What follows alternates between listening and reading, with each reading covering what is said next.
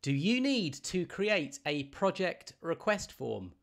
Are you not quite sure what information you need to capture, what fields to include, or how to best format it?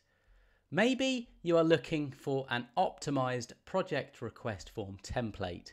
Well, either way, you've come to the right place, because in today's video, I'm going to be sharing with you a project request form template that you can leverage from this moment going forward. Now, before I walk you through exactly how to create this, I do just want to quickly mention that I have made this project request form available for instant download. There will be a link in the description below if you do want to pick it up. Now, there will be a slight cost to it, but I've tried to make it as affordable as possible. It will be available for less than the price of a cup of coffee. It will save you a significant amount of time you building this yourself, and it also helps to support the channel. So win-win for you and I there. Nevertheless, let me show you exactly how to build this if you do have a little bit of time or you want to learn what kind of goes into creating this kind of document. So what I've done here is I've just created a brand new Word document. Bear in mind, what I'm going to be sharing with you right now is the process and what you want to include. So you could theoretically replicate this in another software or platform. It could be a project management software or platform, for instance. Nevertheless, let's delve into it. So the first thing that I'd recommend that you do is start the document with a heading. So what this essentially does is if you share this with anybody, they know exactly what they have opened. So what I've done there is I've literally just typed project request form. I've bolded it to show it's a header, and I've just increased the font size to around 24. Next, I'm going to be showing you exactly how to create this template as quickly as possible. Now, the first thing to do is to go on the ribbon at the top. We want to click Insert, and then we want to click Table. At this point, you want to select a 2x4 table. Now, we're going to be building a series of different tables. We're going to be replicating them as well to save us some time. But what this table is all about is it's essentially just giving us the chance to include kind of high-level information right up front and center. So the fields I'd recommend including are the following. Now, this looks a little bit ugly, so what I'd suggest that you do is in the table design aspect of the ribbon, so if I click off of this and then click here and then click table design, you essentially want to choose something like grid table 1. I'm going to make the font size a lot smaller, and I'm going to bold this here, and then I'm going to put some shading in. I just think this looks really, really professional, and it also helps to differentiate the columns. Now, what you can do is this typically makes sense in terms of content area, but if you want to basically imply that you want further information, you can press enter in any one of these boxes, and it just makes the boxes bigger. And as I say, that just gives the suggestion that you want more information. So we'll be leveraging that going forward. At this point, you want to select this, press Control C, go down, Control V. Now, there's a couple more tables we want to create here. So estimated start date and estimated end date.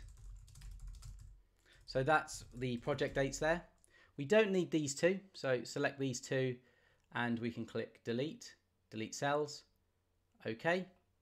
Now the reason why we're doing a copy and paste is because, let's put this down to 14 in this area here, I just reduced the font size down to 12 just to reduce the spacing there. Now the reason why I'm copying and pasting these is it just saves time from the need to have to essentially format every table that you create. So it's better than kind of doing it one by one, if you like. The other content area I'd recommend putting in at the top is the project sponsor and the project owner. Just their kind of key information that you're going to want to capture as part of the project request process. So that's the kind of core content area. Now we just need to build all of the other elements of the form. So the first one I'd recommend that you do is project summary. So I'm going to write that out, make sure that's bolded, and the main heading of the document is 24, so this would make sense to be kind of like 18 because we want a kind of nice structure. You could also kind of leverage this heading functionality. So I could put this in heading 1, I could put this in heading 2, etc., etc., just to create that hierarchy. But I'm not going to do that for now.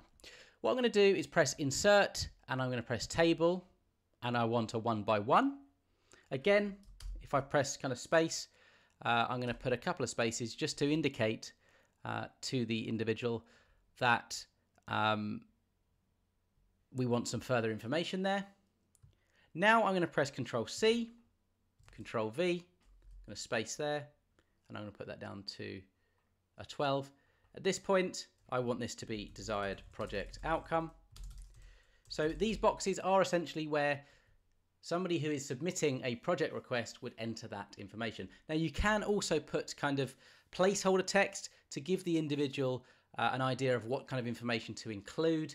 You could even put a practical example of what a good, say, project summary is. You can do that as well.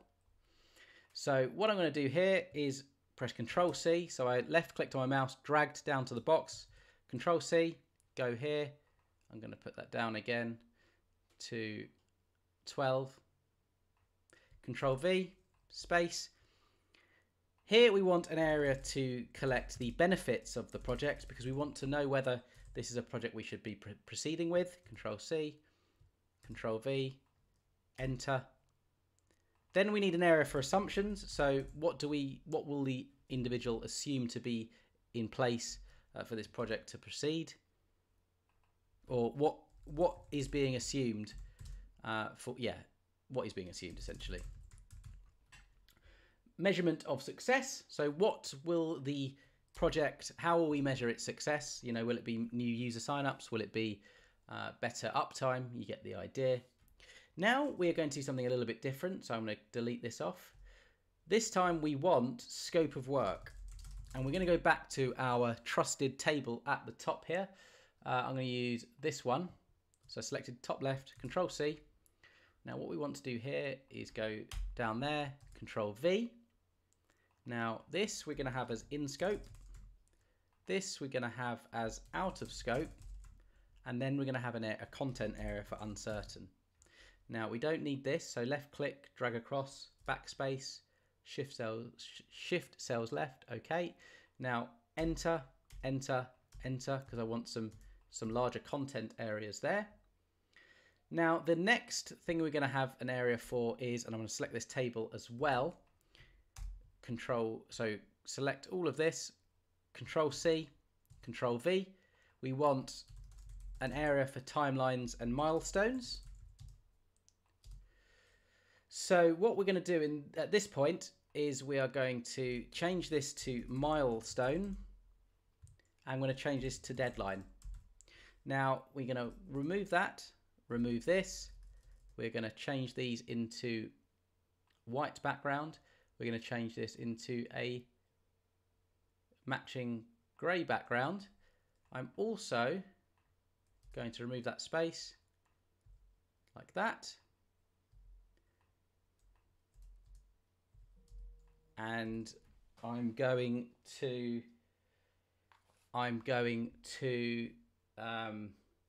make these a little bit bigger. So put that size 14.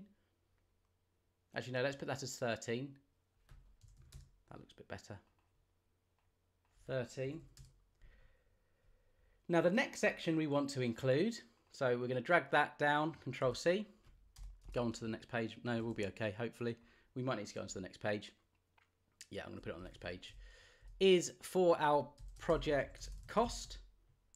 Now I'm going to left click in here, right click, insert rows below.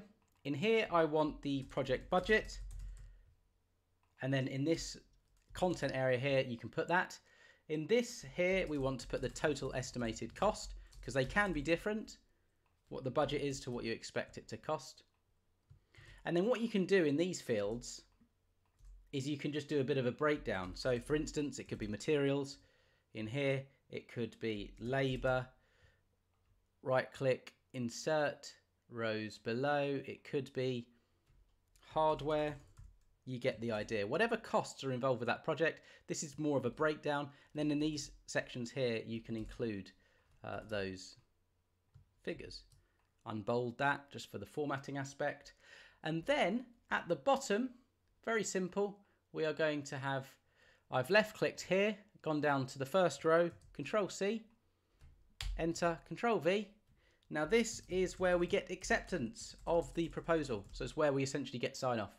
So in here, I'm going to type in signature, and in here, date of acceptance. And we've obviously got these content areas for anyone to provide that information. I clicked in here and pressed delete just to remove that space. So that is how to create a project request form from scratch. It's optimized, it's pre-formatted, it's ready to kind of enter information into. Of course, you may want to add some dummy information or even some placeholder content just to give the individual an idea as to what to include in each box. And the other thing you can do is at the bottom or perhaps at the top, you could just give some guidance as to how to fill out this form. You could also make a suggestion such as, once completed, please send to, and then include the email address of the individual that the form should be sent to, essentially. So that's how to create a project request form. I hope this video is useful. Any questions, comments, feedback, drop them down below. Remember, there's a link in the description if you want to pick up this template and don't want to build it yourself. Chances are, if you're still here on this video, you've actually built it. Nevertheless, over to you. Hope you have an excellent day and best of luck.